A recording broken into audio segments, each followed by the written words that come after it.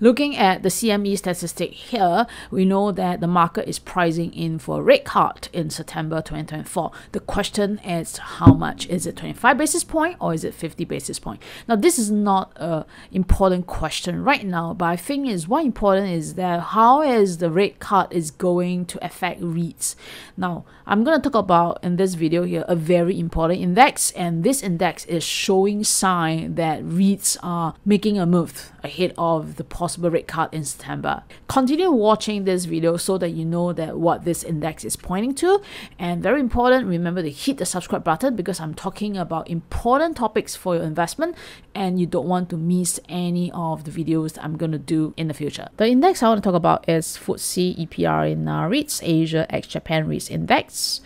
The index is important because a lot of REITs ETF track this index, and we know that for the 5 years performance, the trend has only one direction, which is heading down. The top 10 consists of 8 Singapore listed REITs, and then one of them from Hong Kong, the other one from India.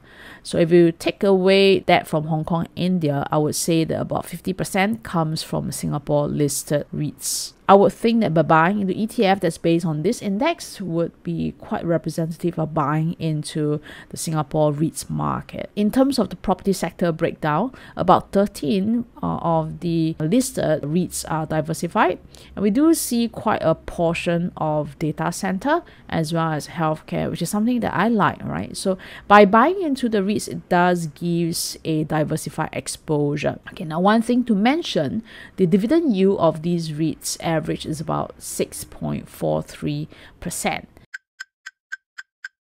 The NAREIT index is showing a downtrend at the moment. We can see from the lower highs and the lower low pattern here. However, for the past few months, it's in a consolidation pattern with price as of right now this week breaking out of the resistance level. So this is an inverted head and shoulder pattern that has been consolidating since February this year, February to August 2024. So this is about a 6 months consolidation pattern.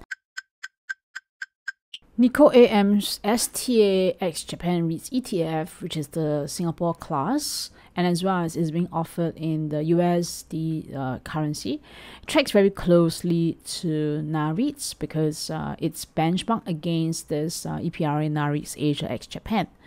Right, the advantage of buying ETF is that you don't need to buy into many different REITs, right? You could just buy into one ETF because it gives you the basket of different REITs inside, and as I mentioned, it's followed very closely to this NAREIT index. The SGX stock code is CFA for Sing dollar and COI for US dollar. This is a chart of NikkoAM-STA Asia.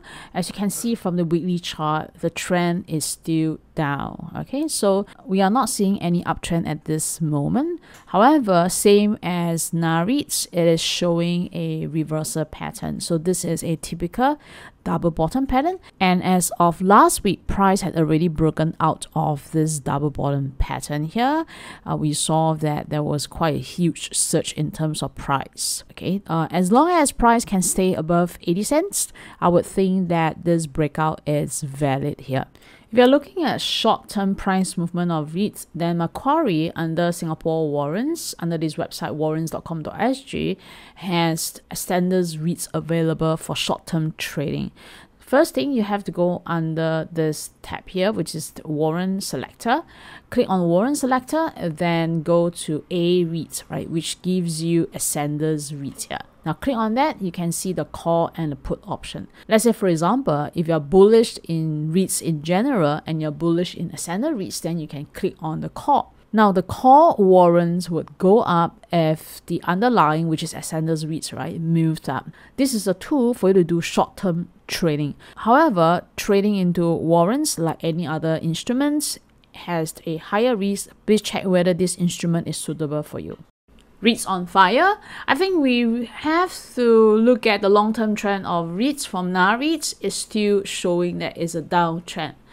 But with this reversal pattern, I think it's time to have a close look into REITs overall, especially with the rate cuts coming in. But the question is that whether this rate cut will be significant is still something that the market is pondering. I guess that it's to monitor closely into REITs and to look at whether it will stage a higher price in future. Alright, come to the end of this video. I hope that you like it. Remember to click the subscribe button and give this video a like if you find that this is useful to you. And I see you in my next video.